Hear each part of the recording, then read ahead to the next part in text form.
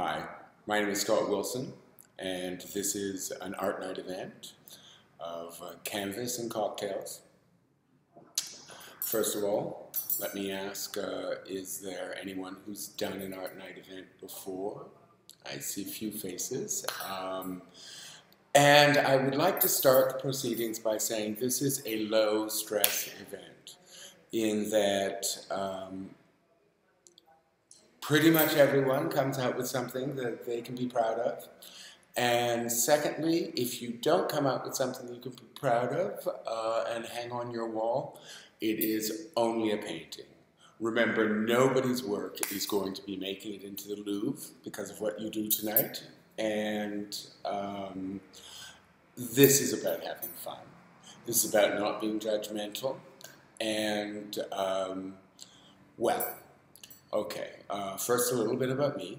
I'm Scott Wilson. I'm the president of the Kingston School of Art. I teach a few lessons there off and on. I'm a working artist, painter, and printmaker.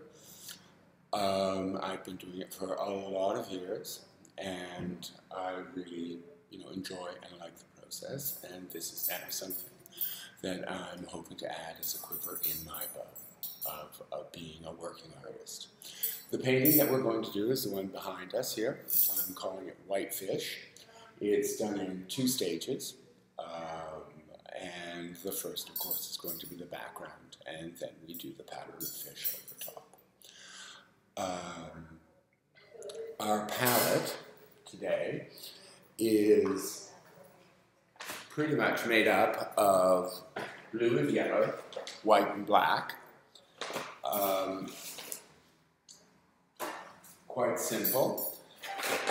And we're going to get started. But first, make sure you've got yourself a cocktail, because this is nothing but a process that improves with a certain amount of libations in the system. And it's about having fun. So, see what your neighbor's doing, look at what you're doing. Don't judge too much on anyone around you, and we'll get started. Now, let me just say, first off, that if you don't want to do this painting, if you want to do something completely different, feel absolutely free. You're not going to hurt my feelings, you're not going to hurt anybody's feelings.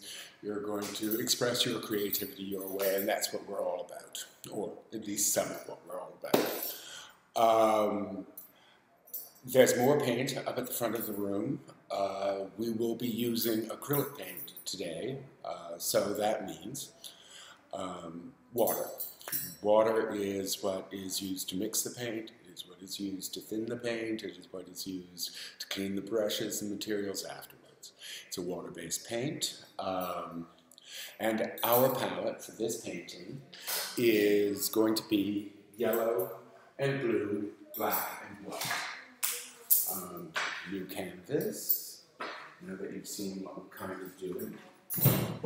And in front of you, you will find 3 brushes, a large, a medium, and a small.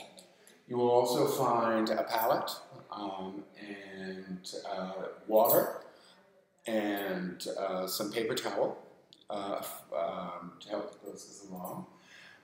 And we are going to start with doing, maybe I should have this thing up here for a bit. We're going to start out by doing the background. And we will be putting on the fish in the second stage of this painting.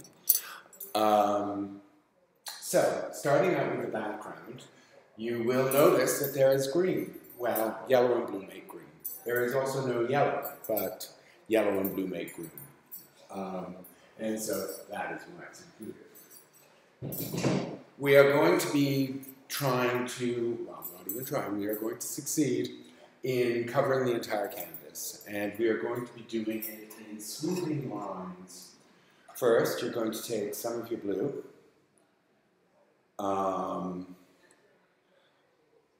just like that, and swoop it across.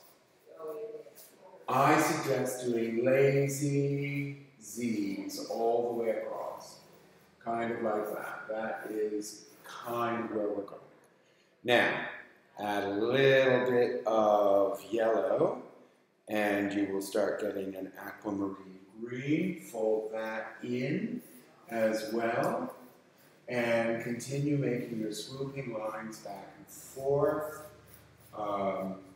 There's a long way to go. You can add a little white and see what happens. It will make it opaque, and it'll bring down the tone of green a bit there.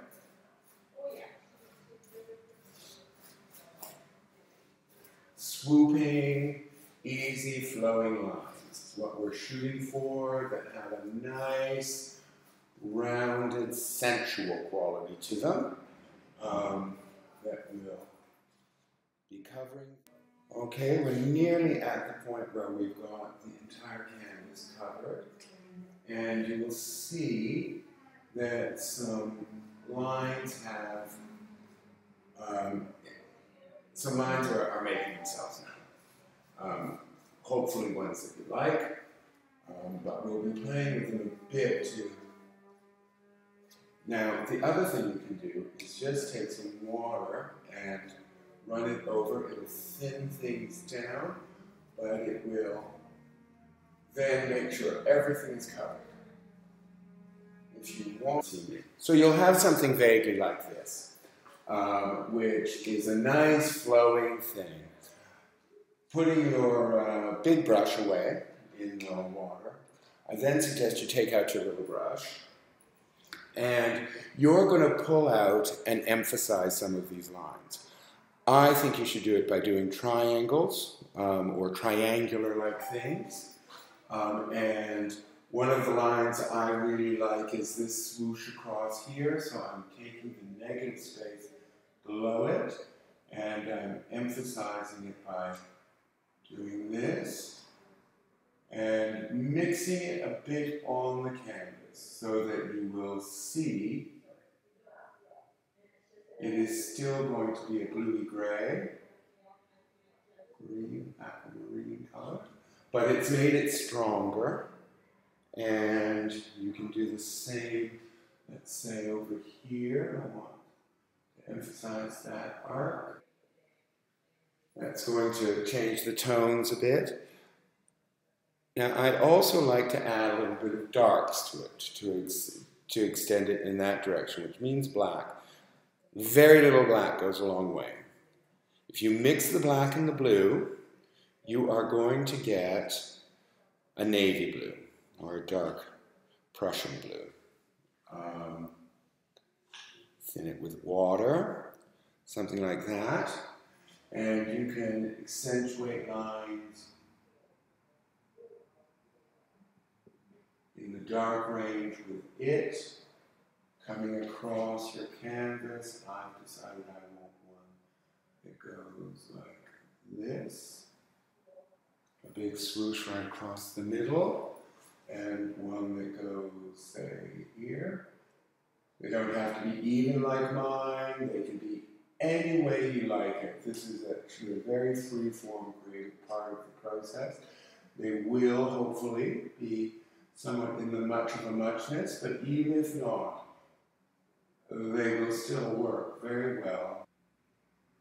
And as always, if there's some horrible, horrible mistake that you just cannot live with, it's only paint and you can paint right over it. A bit more white.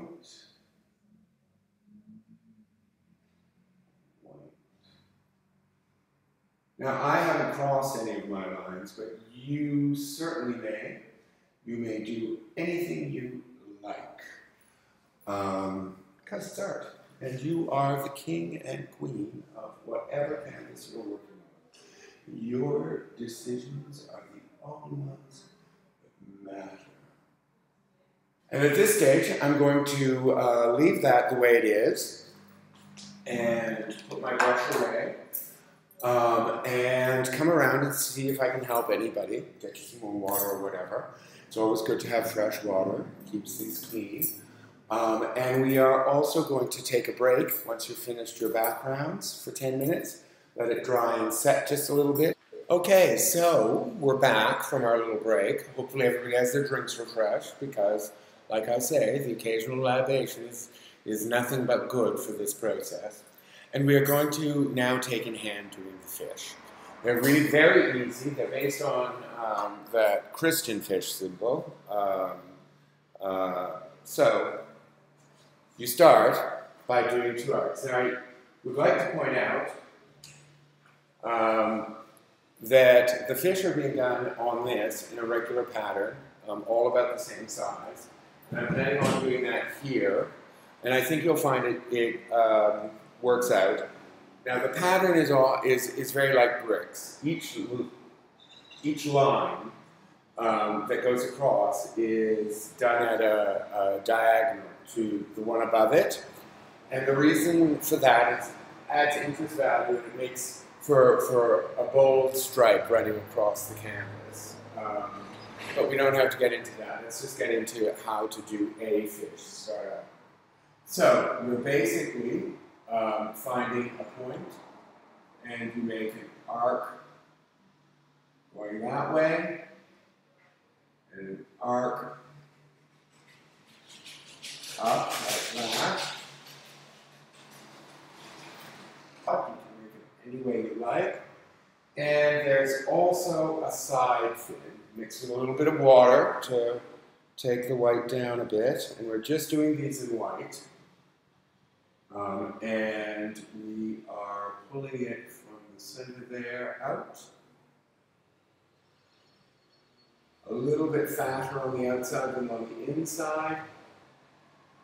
And that's the basis of all the fish.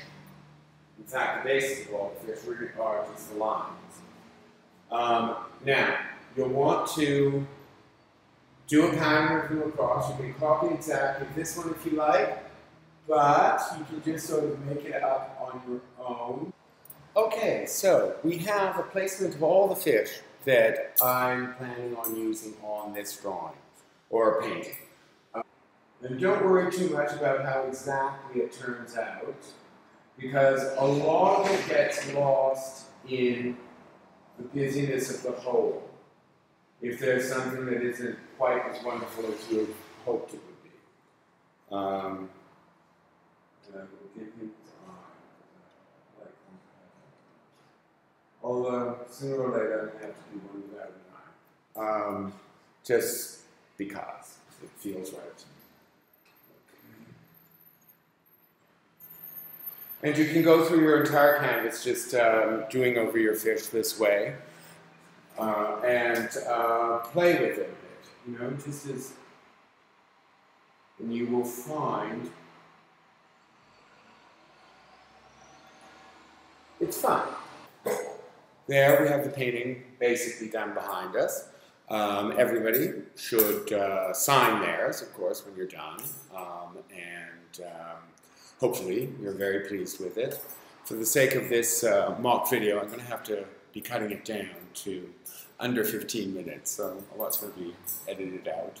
Of course, everybody should be tweeting and Instagramming and sending this work out wide and fair. Hopefully we'll see you at another art night, and hopefully this is a good enough audition tape for you.